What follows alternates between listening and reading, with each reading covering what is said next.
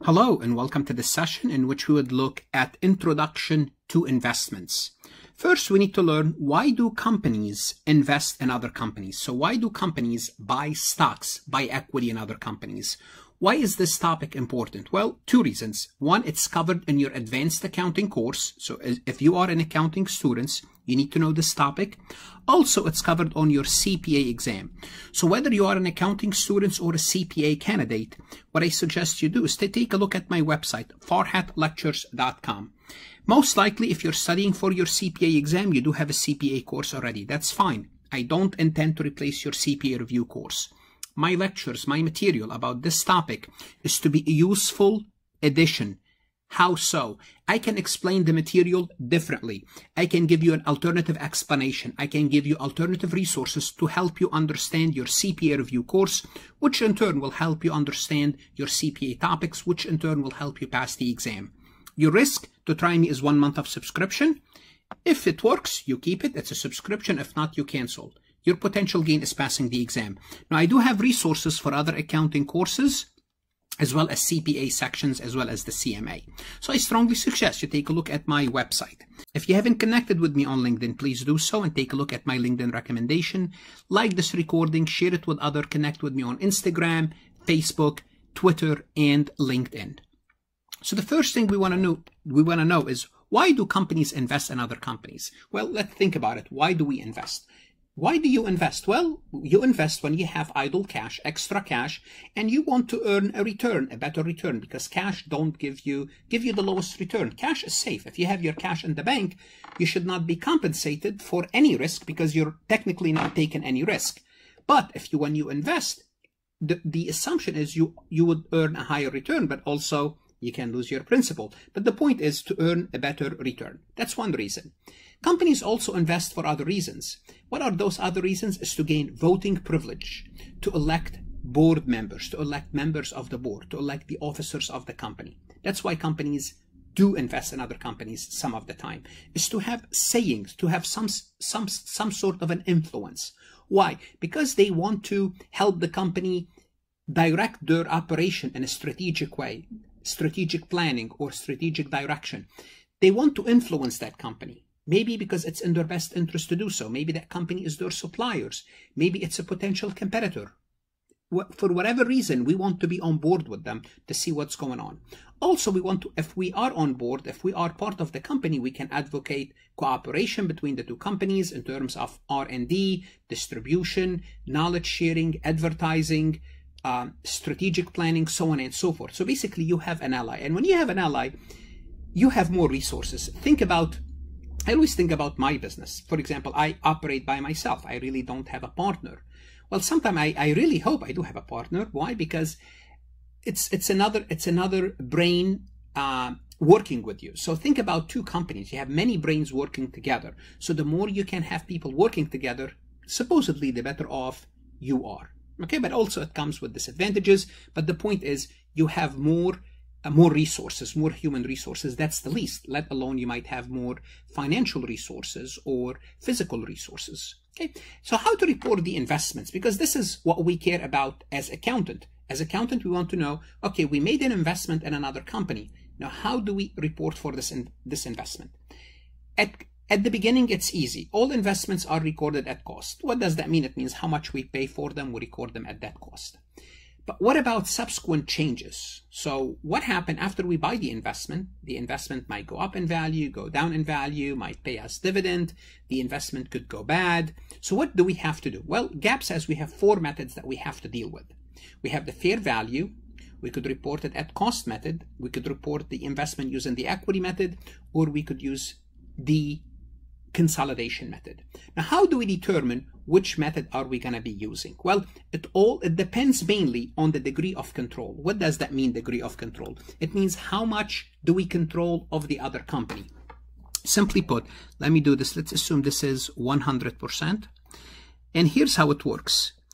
If you own, okay, and I want you to kind of keep those percentages in mind, but don't take them to heart. But this is just an overview of what it looks like. If you own up to 20%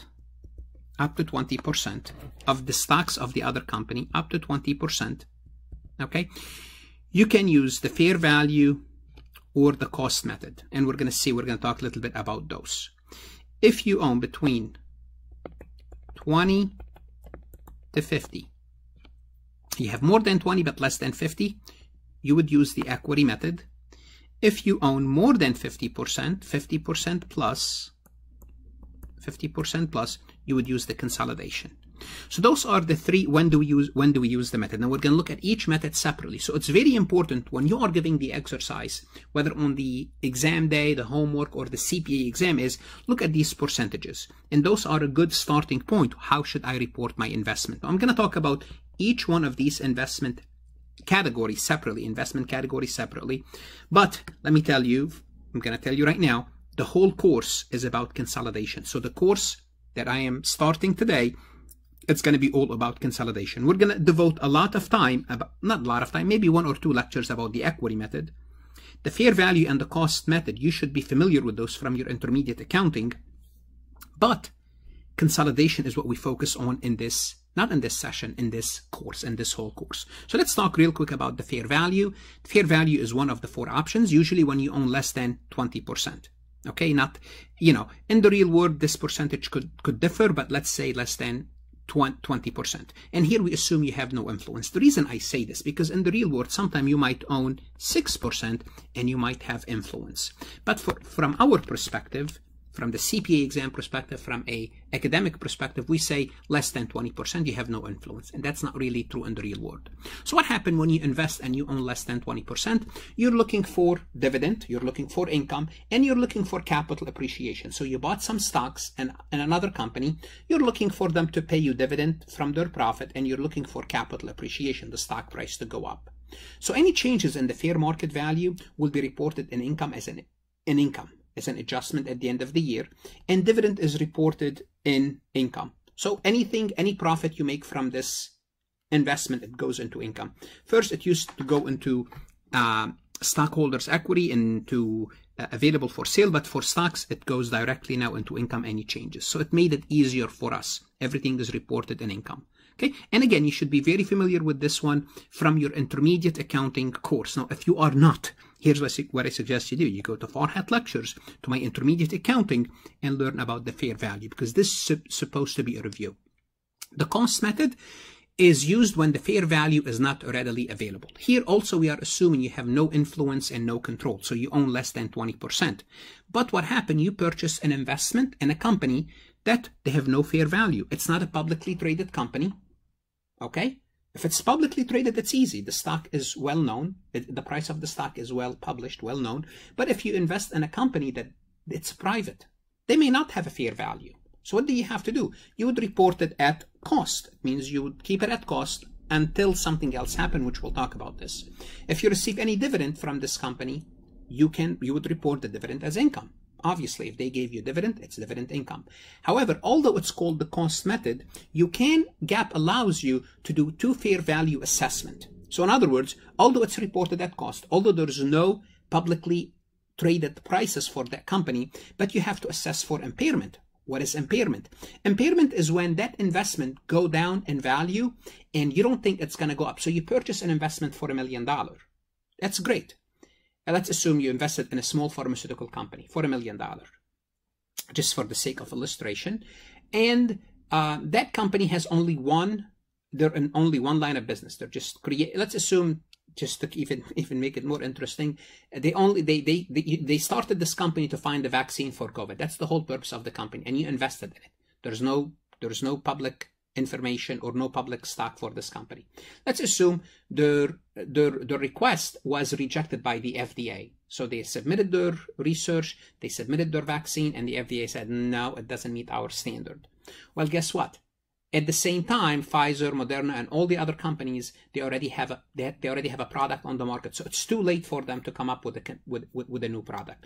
What happened is this company it's impaired because the value of it is gone. Because they exist for the vaccine, they failed, therefore they are impaired. If that happens, if impairment is likely, that's it, their value goes down, then you have to report a loss. Okay, so you do adjust them downward, if anything.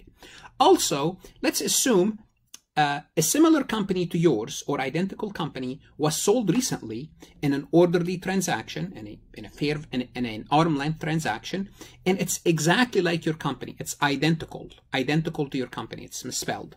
Okay. Under those circumstances, if that's the case, you can use the basis for market adjustment. We go back to the same company. It's $1 million. Another company for us, it has similar size, similar purpose, was sold for $1.2 million. Well, you'd say my company is comparable to that company. It was sold for 1.2. It means my investment should be worth 1.2. Therefore, you adjust your investment for an increase of 200,000. So under those two circumstances, you can adjust your investment, although you are using the cost method. But again, those are special circumstances, but you need to be aware of it in the real world as well as for the exam. Consolidation, here's where you have control. Control means you own more than 50% of the company. When you own more than 50%, you direct the whole operation because you can select the people to run the company. You can select yourself to run the company. So you direct everything. Okay. Now what you have to do, once you own more than 50% of the company, you own it. You only have one set of financial statement between the parent and the subsidiary. And we're going to talk about parent and subsidiaries much longer in this course.